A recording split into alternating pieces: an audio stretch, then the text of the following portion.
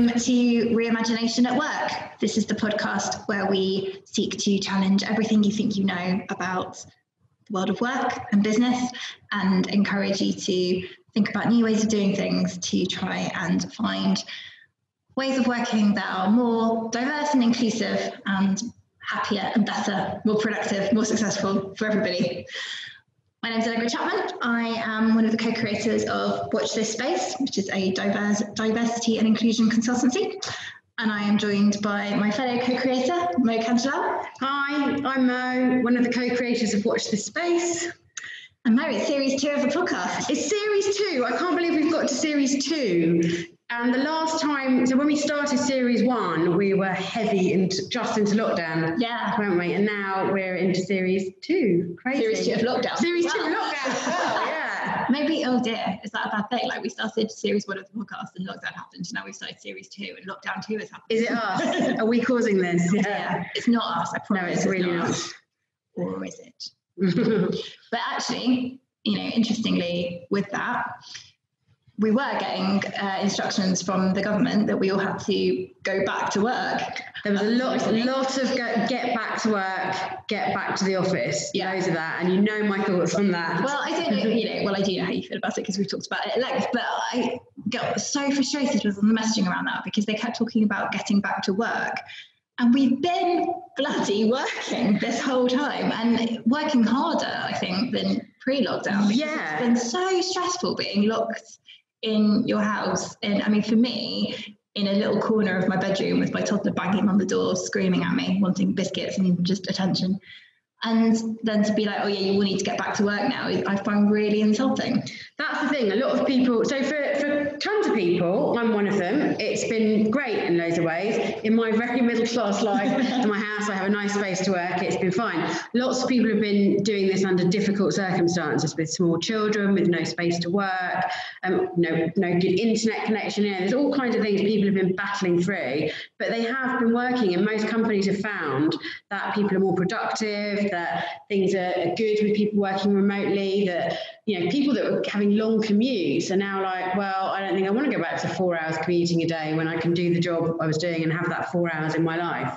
So I think to just order everybody back to something that was before lacks imagination. And then lo and behold, we've now had the announcement that actually we should work at home if we can. Yeah, and that just shows the madness of it, insisting everyone packs themselves back into a crowded office again, when actually it turns out that people being packed into spaces together is at least partly contributing to a second spike. And now sending everybody home, it's just, a very short-sighted approach. Yeah. But we've all been told to work from home again. And so now we're kind of making that readjustment. But obviously for a lot of people, like you said, it has been really working. And I have to say, even for me and my husband, it has been challenging because we've been because we've got a toddler, that's the main reason.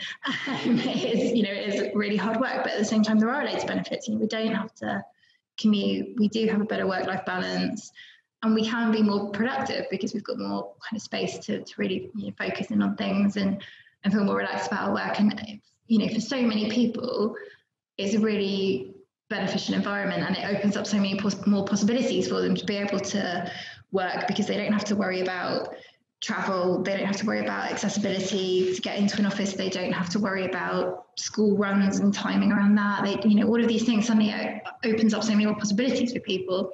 So I think, we were really sad to see the government leading with that really limited understanding of working, that everybody had to be in an office to do it. Yeah.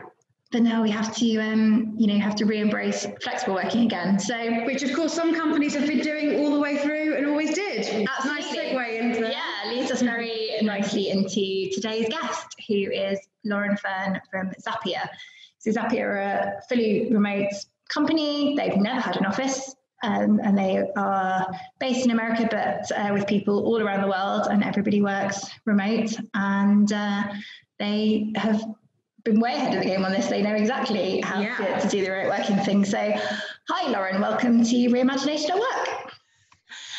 So Lauren, tell us a little bit about Zapier and your role there. Yeah, hey everyone. So I'm Lauren, obviously. So I am a senior manager at Zapier. I started working at Zapier about 3 years ago. managing the Europe, Middle East and Africa kind of branch of our customer support team, and moved to senior manager about 6 months ago to take over running all of core support. So core support is basically our free users, our starter customers, our professional plan customers, and our trial users as well. And Zapier, basically, the best way to describe it is like a web-based productivity engine that helps you connect all your apps together. So you can connect, like, quite a lot of people connect like Facebook lead ads to their emails, for example, so you can have your leads sent to you and things like that.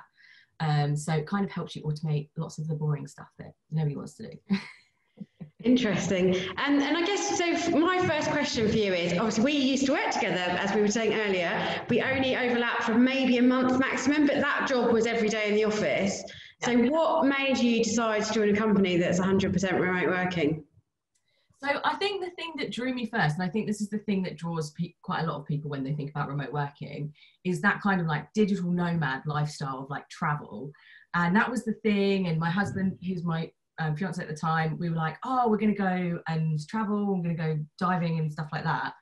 And very quickly kind of started to realize that that's great, but also what ended up happening was that we could move out of Brighton, because I wasn't working there anymore, and he worked sort of out in the countryside. So we could move out of Brighton and actually buy a house. So we ended up moving to the burbs instead of doing the travel thing. But that was actually really nice because we could have our own space, much bigger, smaller seaside town, which was really, really lovely. So that was kind of interesting. I didn't expect that to happen so quickly. And the other thing was I really wanted to like prioritize myself and my home life. And I loved working in an office, but I did find it quite tiring. I found it very, very tiring, kind of every single day, being around lots of people. And I didn't really know that about myself until I've been working, in offices for probably about 6 years, that, I was tired all the time and I couldn't really figure out why. So when I got the job at Zapier, I was kind of like, oh, this is going to be so great. This is going to be so amazing. And it was a real kind of massive change, because obviously, Mo, the office we used to work in was like 80 people, huge open plan. Yeah. And sudden to be like in a desk in my tiny little flat in Brighton was a huge change. So it was, the reason why I wanted to do it was because of the kind of allure of digital nomadism, but actually I ended up doing the settle down thing, which has been really nice. How did you adapt to that change? Because as you said, it's quite a big switch to go from a huge office full of loads of people to suddenly being on your own. How did you find that? Well, lots of people kind of said to me, oh, how are you going to find it? Because, you're quite a sociable person and everything. And I was kind of like, I don't really know, to be honest. I honestly don't know how it's going to go. And it was actually fine. The thing that I kind of found out about myself was that once I have less of those distractions of like, can we just chat about this? Or do you mind if just coming to this meeting? I felt super productive. I could get so much stuff done. And actually I figured out that I kind of quite liked my own company and to just be able to crack on. So the change was something that I was kind of a little bit apprehensive about, but it turned out to be quite great, really. The only thing I do really miss is like going to the pub on a Friday, because you don't really have anyone to do that with. When my husband gets home from work, I'm like, do you want to go to the pub? And he's like, I'm laughing at that one because the office that Lauren and I used to work in, there was a real tradition of pub on a Friday. Yeah. And it was that's actually how I met my now husband, by going to the pub on a Friday after work. Yeah. And I can probably guess which pub that was as well. Yeah. We should do a little shout out to the Magics gang, because that's where we always go to the pub on a Friday. Yeah, love the Magics gang. So much fun. Such a great place to work, and like fun culture as well. Yeah. So then I guess if we go on to Zapier and how they do things, I've got loads of questions about how they do things, but I'm interested in what's it like joining a company where there isn't an office you go to start your job? Like, how do they create the sense of belonging for people that are all over the place? Yeah, so it's something that it has kind of really evolved in the 3 years that I started at Zapier, because we've gone through massive growth in the past sort of 3 years. And so when I first joined the company, we didn't have lots of onboarding and things like that. We had onboarding that was very specific to the team, but we didn't have anything that was like onboarding you into the company necessarily. So one of the first things that happens now when you join the company is that you're put into onboarding for a week, which is with a cohort of other people who are joining the company at the same time. And you learn about like our culture and about our company objectives and all of the things that you need to know, like the way we communicate. We've got like an internal blog called Async, and that's kind of like a fire hose of information that you have to sort of adapt to. And so you learn all about those tools and everything that will help you be successful.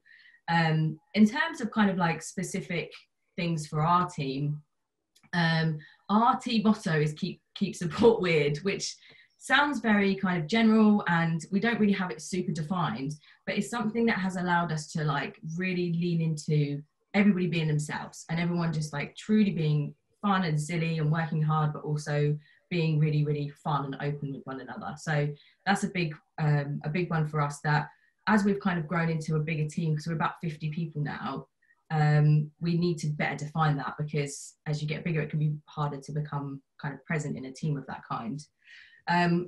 Couple of things we do is when you hit the 6-month mark, everybody gets a growth plan that's throughout the whole company. And I love that about Zapier, because I think that that's a way to really know where your impact lies. And so you know where you live in this Zapier world. Quite often when you're a new person and it's remote and there's like 350 people working at a company, it can be a little bit unclear of where you fit in this whole new space that you're walking into. So having that and having a manager to help guide you on opportunities that you can take up that are related to your growth plan is something that we're pretty keen on making sure that everybody has access to. The EMPS survey, I'm sure every company kind of has an EMPS survey, but that I would say is like the People Ops' Oscars, I reckon, like their big event of the year, because it's something that really sets the course for all of our inclusion efforts. You know, it's all well and good creating a plan around inclusion, but if it's not related to all the feedback that you're getting, it's not going to be super meaningful. So that really helps us to understand where we're not doing the best or where we can improve. And so a lot of our plans are formulated around that. We just did that. We do it twice a year.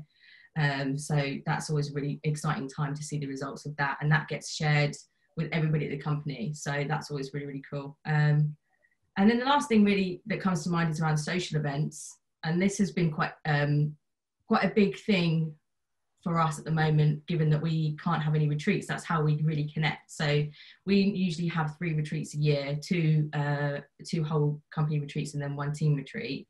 And not being able to do that has meant that we haven't been able to like have fun together as much. So the team leads have organised events like coffee mornings and lightning talks, where people can talk about, you know, whatever they want really, but stuff they know or stuff they've learned. We're doing a pub quiz in a few weeks. We're doing a careers week thing ready for 2021. So just trying to create opportunities for people to see each other's faces.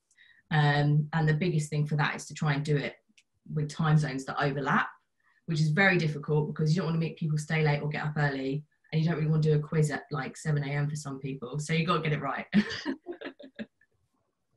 How do you go about doing that? About kind of, you know, coordinating all of those different time zones and making sure that you're kind of making it work for everybody?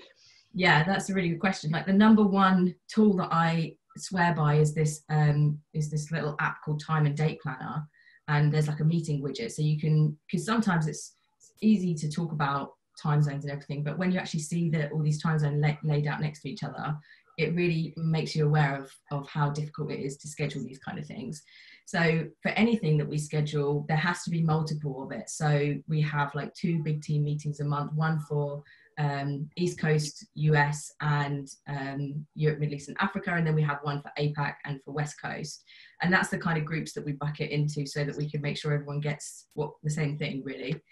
But it is a shame because it's very rare that folks in like early EMEA don't really get to see a lot of people in West Coast and things like that. So sometimes there'll be things where we might have to, as managers, kind of take one for the team and run a late meeting or whatever, or ask people to stick around. But all of those things are very much optional. So if it feels like it's a bit too much for folks, especially now, given everything that's going on, that's totally fine too. We're not like, have fun with us. Must have fun right now. So I was going to say, I've got a question about, so it sounds to me like there's a lot of kind of meetings that you're joining that are a webinar, Zoom, whatever technology you're using, meetings. I myself find those quite draining when you have one after another. So how do you handle that? Are there like limits around how many of those you have a week, etc.? Yeah, so there's two things that have been completely like fundamental to my usage of Zoom, not just in everything that's going on, but the whole time I've been at Zapier. The first is, don't ever schedule anything back to back. Always put at least a 15-minute meeting in between so you can go and get a drink and whatever. Because if you do a 30-minute between those meetings, that time will just disappear. But if you leave nothing, you're like watching the clock at the end of that meeting, and it can be quite stressful.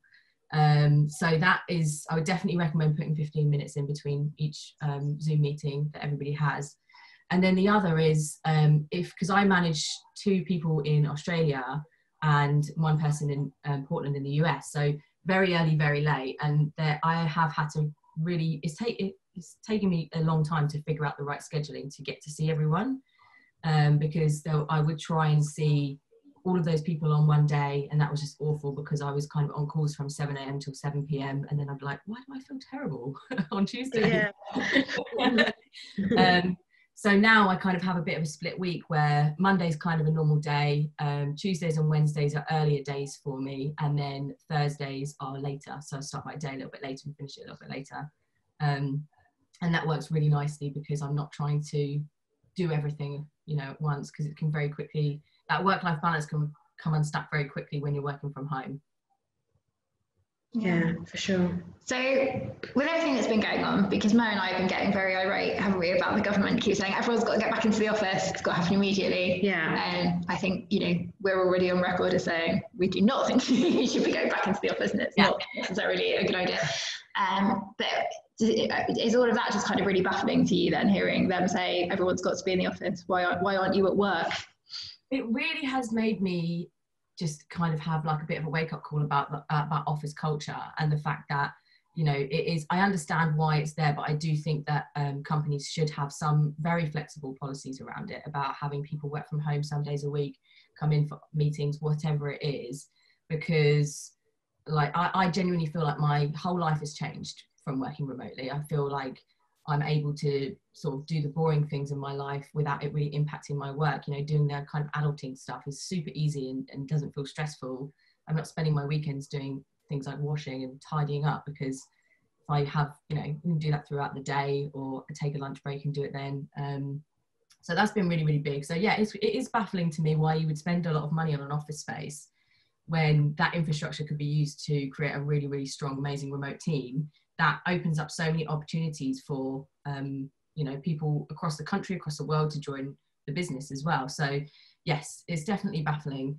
So it's also interesting when kind of going through when the height of the lockdown was happening, and people are kind of saying to me, oh, what's going on with you? And I'm like, everything is exactly the same. Yeah, nothing's changed.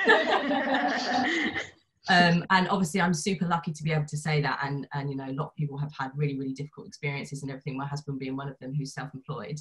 So I felt very lucky to be able to have like a stable situation going on during that time. So yeah, I just think remote work is the future. I think it's so beneficial to companies and to people's mental health, and just really shows that actually you're important as a person, rather than just like, come to this office and do the thing that you could have done at home.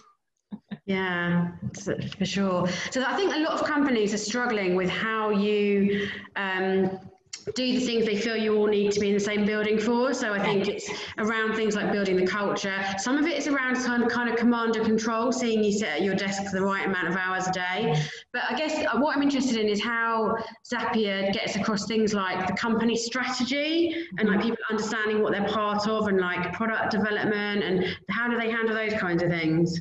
Oh, that's a great question, because we're just going into our planning at the moment. So for the 3 months towards the end of the year, we get really, really heavily into planning.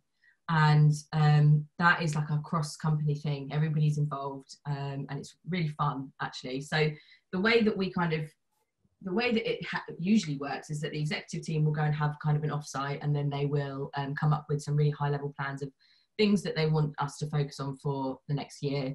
And then we'll take that away and it will get made into specific kind of projects and initiatives.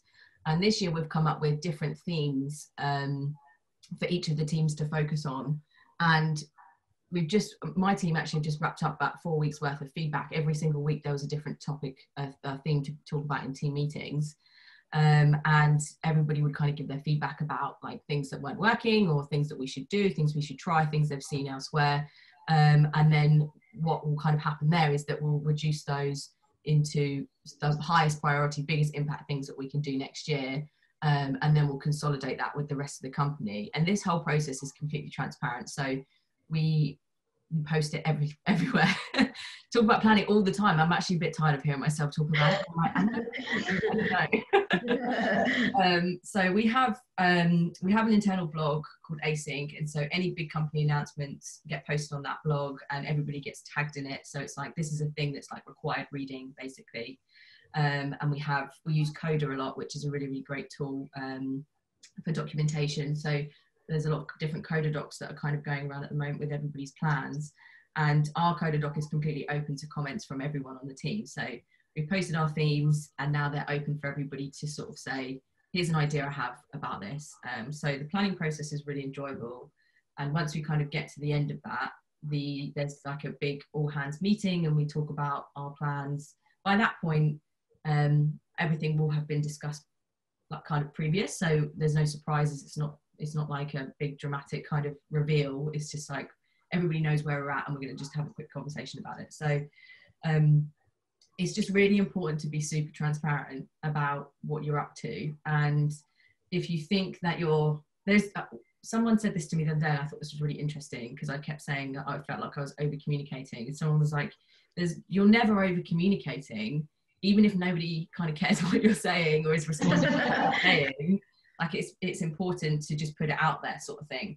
So that's been a great kind of reminder for me to just be fine with putting stuff out there. And if it doesn't get lots of engagement or anything, just to be okay with it, because at least it's out there and it's there for everybody to see. So it sounds like there's some really good tools that are used to help, which doesn't surprise me given the nature of the company. But it sounds like you've got some great tools that you use to collaborate with each other. Yeah. So the most important tools for this planning process has been Mural, which is like a board software, which is really, really nice to use for like collaborating ideas on. Coda, which is great for documentation and having everything written down so people can view all of your plans in one place. We used to use Google Docs for that, but it just feels very separate. Whereas Coda, it has like a nice menu and everything, so you can refer back to everything. And then our internal tool Async as well has been huge. And obviously Slack, forget about Slack, but Slack is like, Yeah, okay. And then, so when you have meetings, which for you are always going to be, apart from when you have offsites by the sounds of it, are always going to be webinars. One of the things I've been reading a lot about is that with the change to everybody remote working, when you have like Zoom meetings, it seems to be certain people that hold the stage, hold the floor, if you like you get in face-to-face meetings as well. How does that work at Zapier? That's a really good question, and it's something that I think we've all become very, very used to trying to facilitate other people weighing in on conversations. So there's two things really. I think you have to get really okay with uncomfortable silences on Zoom. That's like the key to being good at facilitating anything on Zoom. So when you ask a question, wait for people to reply. And then there's a key, this is a thing that L&D teach us to do, which I think is super, super useful, is when there's like a conversation happening and you feel like lots of folks maybe aren't getting involved, you just say the phrase, what else? And then you leave it. And then you kind of see what comes out of that. So that's been really, really cool to see kind of what happens if you ask that question as well. And then the other thing obviously is just to make sure that everybody feels like you're having that meeting in a safe space. So quite often what we'll try and do when we're having discussions about things like team happiness or, growth or things like that, we'll have those in our very small team meetings rather than having them in a meeting of 50 people, because that's very difficult to facilitate a conversation like that. The other thing I would say is Zoom is a great tool, and they have breakout rooms, which is really useful as well. So we just did a bunch of our planning using Zoom breakout rooms, which was nice because also got to work with a bunch of people from across the business that I don't really see that much. And it meant that everybody could really be involved in the conversation as well. That's really cool. We always default to saying Zoom because we use Zoom all the time. Yeah, it's become like the verb, hasn't it? Yeah. You know, of course, are available. Yes. Yeah, I can't think of any right now, but there are. When it comes to managing people, because I mentioned earlier about that kind of need to sort of see people in the desk and see them working, which obviously we kind of preach a lot about needing to let go of and not being kind of needing to watch people. At the same time, when you're managing people, it can be quite useful to see them in a room, because you can see if someone is looking stressed, or if they're struggling, or if they're kind of falling behind with their workload, or if they've actually done everything super quick and they are bored and want more to do. Yeah. How do you make that adjustment then to managing a team when you can't see them and you can't kind of feedback necessarily of how they're feeling, or how they're doing in their day? Yeah, I think the biggest thing that's super important for that is building trust with the people that you manage. So the way that we do that is we don't have anyone managing more than 4 or 5 people, so they really know what's going on with their teams, because it's very easy to kind of lose sight of everybody, or for folks to fade into the background when you're managing like maybe 10 or 15 people, especially remotely. So having those small teams is really, really powerful, because they all work together, they talk about things together, they have opportunities to chat together, and they also should feel like they have enough time with their manager or team lead to really kind of like foster a really good connection.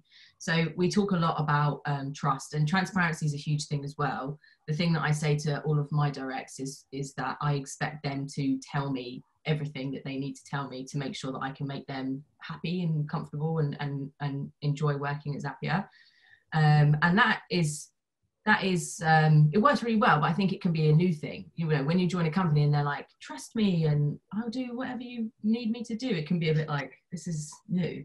So I think that it takes a little while for people to feel safe doing that, to feel psychologically safe to lean into somebody who is their manager and to build that trust with them. So it's a real process of getting to know them, having social chats, whether that's just over Zoom, saying Zoom too much, Slack, chatting with people on Slack, or spending some time in one-on-ones, just having a conversation as well. Those small social interactions are really, really important. So the trust and transparency piece is really, really important. And then also we talk a lot about giving feedback.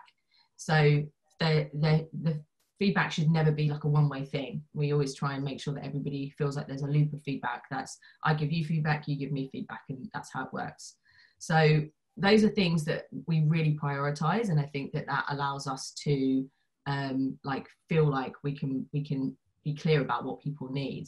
And then we do have like a really great people ops team who help us with things like growth plans and setting expectations around roles and everything, so people know where they stand. But one thing that is quite important is that we allow people to pick up what they want. So they have a certain amount of time that they spend in the queue each day, and then everyone has personal development time as well, and that's up to them how they spend it. So there might be some people who are interested in leadership, for example, who spend their personal development time learning about leadership and new concepts and things like that, and there might be another person that spends time picking up a project from support operations and helping them do that. Whether they might be the type of person who's trying to move to engineering and they're picking up something more technical. So that's something that is kind of slightly flexible, but managers and team leads make sure they know kind of what everybody's doing so they can support there. Is there like learning resources available, or do they offer training? How does that work? Yeah, so one of my favorite things about Zapier is the learning and development team, because it's extensive and it's really, really just amazing. We have so much training at our fingertips. We have a yearly budget for training and going, well, I say going to conferences, that's not a thing at the moment, but you know what I mean. So just there's a lot of resources in terms of kind of like the leadership stuff specifically, but if there's something that you want to go and learn, so say you want to go and learn a coding language, you can find a course and have a chat with your manager about it, and then they'll approve it, and then you just get to go and do it, and you can spend your personal development time doing that. So there's so many resources, but we do ask folks to kind of be independent in what they want, rather than really leaning on their manager to say, this is what you should do. I think that element of trust that you mentioned is so important for those remote teams. And I think that's where a lot of businesses struggle with the idea of remote working, is trusting their team to just get on with their work without being watched, the team being able to trust the manager, like you said, being able to kind of come to them and be open with them, and you know, raising problems rather than just struggling, and you know, fostering that culture of trust is what a lot of people I think are quite daunted by, and what you know is a really important component of making remote working work. Sure.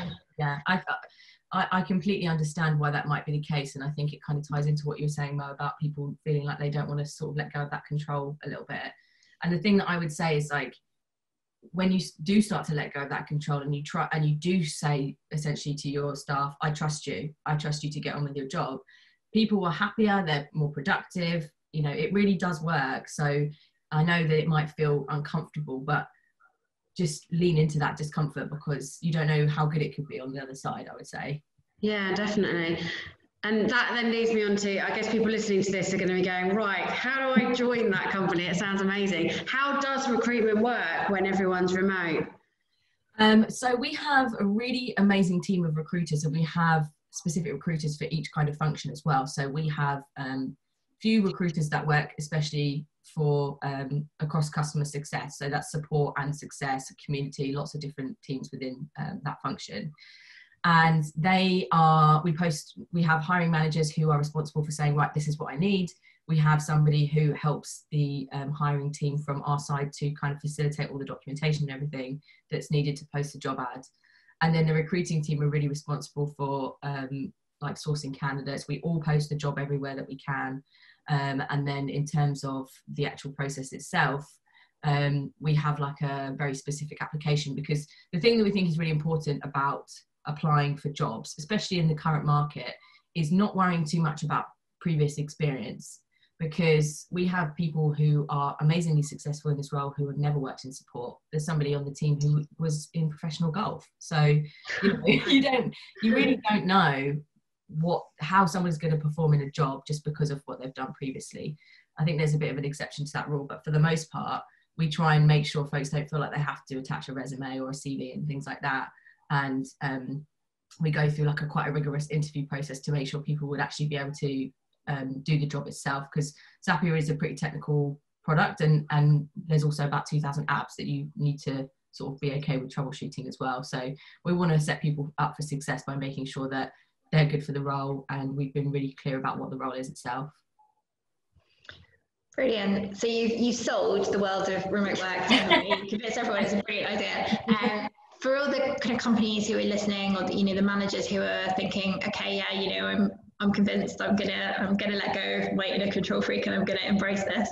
And actually, for a lot of people, it won't be a choice now. So we've all home again, so they've got to figure it out. What advice could you give to leaders in organisations about how to start to implement this and kind of start to embed remote working in their culture? Yeah, I think definitely the first one would be to just push through that discomfort. That would be the first thing. The second thing I would say is that when you need to set really good boundaries for yourself, especially as a manager. Well, everybody does, but especially as a manager, because I think there can be a real kind of like concern or feeling of FOMO when you're working remotely. And this was something that I learned pretty quickly, is that you just cannot be in every time zone. It's physically impossible. So don't even try, because you will be tired all the time. So I think setting really good boundaries, not having things like Slack on your phone and checking it, or creeping upstairs going look at your laptop, which is what I would used to do sometimes. And so making sure that you're setting really good boundaries is important. And the other thing I would say is, rather than worrying that it's not going to work, just identify some key tools that you think will just connect some of the dots, and start there. Don't feel like you have to have all the answers to every single thing that's going to come up straight away, but use Slack, Zoom, use some sort of centralized documentation place that's really, really visible for everybody. Don't try and replace all of your interactions with meetings as well. And then the last one, which I think is probably the most important one, is to just really, really lean into written communication. Like if it's not your strong point, then make it your strong point. Do more to try and help yourself get good at it, because it's the thing that will really help to push you forward. And sometimes it can feel frustrating if you're kind of talking with someone and maybe you're not really connecting or getting through, and you need to talk something through on Zoom. But don't let that be the default of straight away, we need to jump on a call about this, because it can very quickly become tiring to spend a lot of time on Zoom. So written communication is really, really a strong point for remote work, definitely. Great advice. And I guess that leads me on to probably my other thought, which is so how long have you been working remote now? Is it 3 years? 3 years in January, yeah. Yeah. Is there anything you miss about the office? There is actually. I do really miss, I don't know if this was just in the Magic's office, but this was one of my favourite things about just work in general, is when it gets to about 4 o'clock on a Friday and everyone's just feeling a little bit Friday, you know, and it's just like a really nice feeling and everybody's excited to go to the pub, obviously, but also obviously, and then just have their weekend. So that was a really, really enjoyable experience for me, and I don't really get that. I still get the Friday feeling, but I'm by myself, so it's very different. But the thing that I would say is that has really been replaced by, I've made some amazing friends at Zapier, and so I still feel very connected to the people that I work with. It's just in a different way. And I would probably even say those connections are probably a little bit deeper, because you're able to have more kind of close conversations, because you're not necessarily speaking to someone face to face. It's kind of easier to talk about your feelings, I find, you know, if it's written down. So while I really miss that, I do think that there's a lot to be said for connecting with people, internet friends, I would say. Feels like internet friends. Internet friends. Yeah. Cool. That's all really awesome, and I think there's some really great advice there for people to take away and think about. And it, you know, you must feel so ahead of the game while everyone else is running around going, "Oh my God, we're all working remote. How do we fix this?" And you're like, "I'm all over it." It's taken a while to get there, but yeah, definitely. And what I would say is, if anybody has questions about working remotely, like, shoot me a message on LinkedIn. I'm more than happy to help. We also have a remote work guide, which I'll email over to both of you. So great, yeah. If you want to, because one of the things that kind of happened when lockdown really came into effect was that our one of our co-founders, Wade, was getting so many questions that he was like, "I'm doing a webinar. We're going to get this all out, so I'll send it to you." We'll make sure that everybody. And I was going to say, so where's the best place to find you? Is LinkedIn the best place to connect with you? Yeah. Right. Yeah, LinkedIn's the best. Yeah. Cool. Lauren, thanks so much for joining us and taking time out. Thank you so much. It'd be nice to pick up sometime when we can. I know, yes. When this all blows over, I'll get the plane over so we can have a pint. That'd be so exactly. Nice. Yeah. Yeah. Thanks for joining us, and thanks everybody for listening. So this has been Reimagination at Work. Tell all your friends, and if you want to find more information about the work that we do around diversity and inclusion at work, you can find us at watchthispace.uk. We are on all of your social media platforms as @WatchThisSPCE, and we're on LinkedIn, which is WatchThisSP-CE. All right, I'm really bad at spelling things out loud. It's in my head. So thanks so much for joining us. Thanks, Lauren, and we will see you all in the next episode. Thanks, everyone. Thanks, everyone. Lauren. Bye. Bye. Bye.